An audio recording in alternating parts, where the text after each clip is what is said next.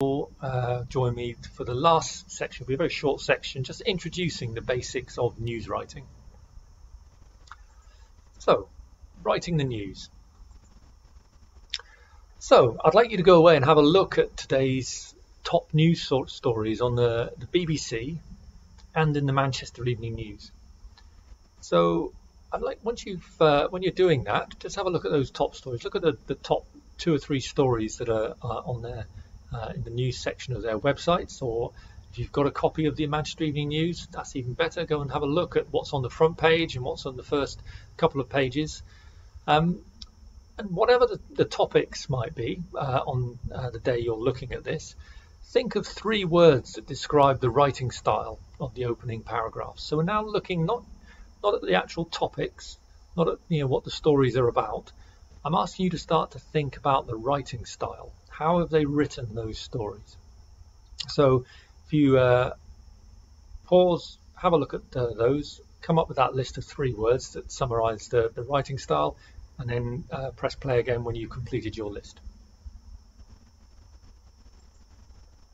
Okay. So again, I've come up with a list of 3 words that I think summarize news writing. Be interested to know how they compare to the ones that you came up with. So for now, these are my 3. They should be clear. It's really important that news writing, that the style is really clear and the reader understands everything. That doesn't necessarily mean that it changes the meaning or it becomes infantile or anything like that.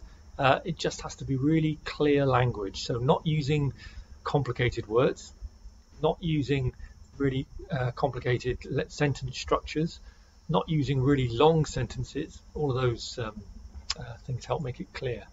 So to that end, it needs to be concise.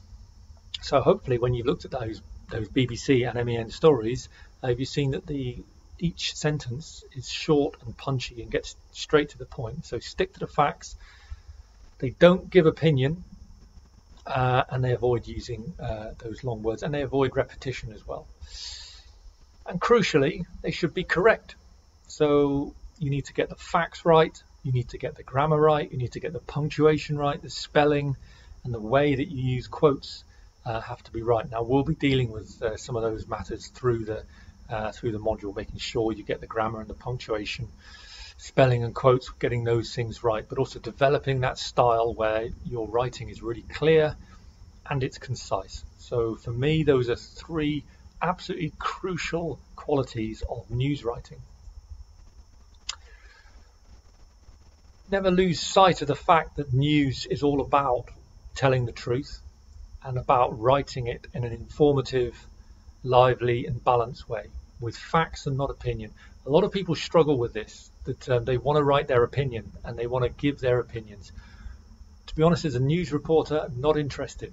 All I'm interested in is how well you can report something so that it's clear, concise and correct, which means you need to step away from your own opinions as a news reporter. There are other places where your opinions are perfectly valid, but not in news reporting.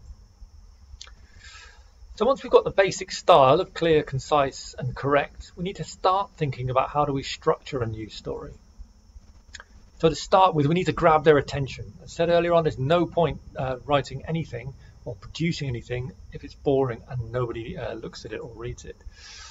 We need to tell them the most important information first. It's a general truth that people will not read all of your work. They might read the top end of your work, but think about how you look at news. Do you read everything to the last paragraph? Probably not. So you need to tell them the most important information first. You need to get balance. Absolutely crucial to any news story is that you get both sides of the story.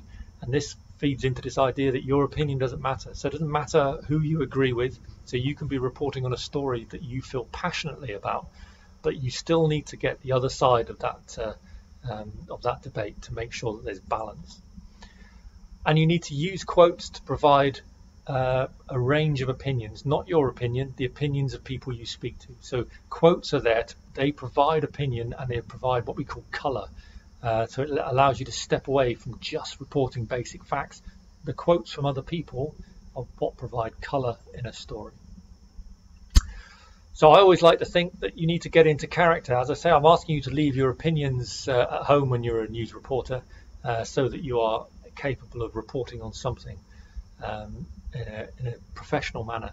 And for me, the character is this: you need to be a neutral and invisible narrator. I don't want to see you in the news story. I don't want to know what you believe. I should be able to read your stories and have no idea what you believe, whether you are in favour of something or if you're against something, or whether you're highly critical of something or whether you support something. So you need to be the neutral and invisible narrator, no matter how you feel about a topic. So that's pretty much it for today. We've talked about the whole point of journalism. We've done risk assessment, and we've done ethical approval. We've talked about the assessments and the way the module's structured. And then we've just briefly talked about the basics of news writing, about writing in a style that's clear, concise and correct. And we've talked about the way that you conduct yourself as a neutral, invisible narrator of information, of things which are happening. So that's the end of this lecture, this online lecture. We'll be seeing each other at the face-to-face workshop, or if it's not me, you should be seeing me in week 1. In other weeks, you'll have either me or other tutors.